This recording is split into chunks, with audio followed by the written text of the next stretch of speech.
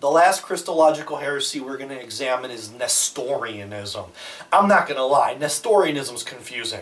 I think you're a little confused. Nestorianism states that in Jesus there are two persons, one divine and one human.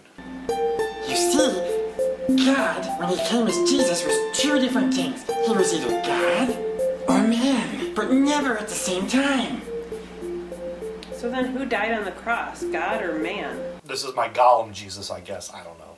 My precious! No! The Master will save us! I'm only a human! No, you're not! You're more than a human! No, I'm a human! You are more than a human! But what do you mean? You are God! I'm God? I'm not sure if I can handle being God! Don't worry, I'll be God for both of us!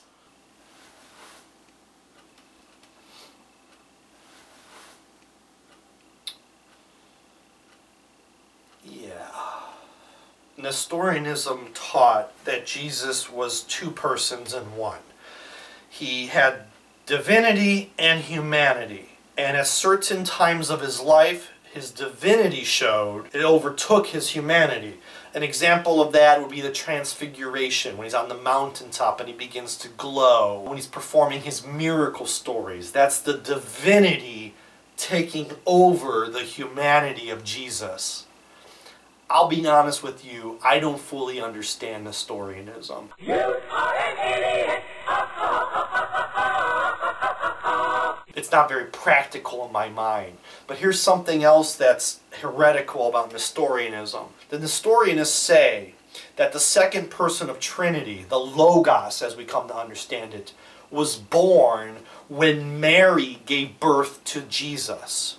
So that's to suggest that the Logos has not always existed, but the Logos was born when Jesus was born. And I believe why this is worth noting, especially in this class, is again, my decade of experience has taught me that a lot of people believe the Trinity came into an existence at the birth of Jesus. Jesus always existed. He may not have been known as Jesus. After all, Jesus is the name we give to that Logos in the flesh. But the Logos has always existed. And a lot of Christians don't realize that the Trinity always existed. It wasn't born when Jesus was born. There's no particular scripture that promotes Nestorianism, but you can make the argument, again, that John's prologue does a pretty dang good job of challenging Nestorianism. To say that it was the Logos in the flesh. To say that the Logos always existed. Now, he doesn't get into detail, again, about the nature of Jesus being 100%, 100%. That comes later with the formation of the creeds. But what I really need you to understand from these heresies that we studied is that there's no one version of Christianity for the first couple hundred years. Everyone had their own views of Christ, and everything that I just got done telling you were very, very popular. It's all about popular.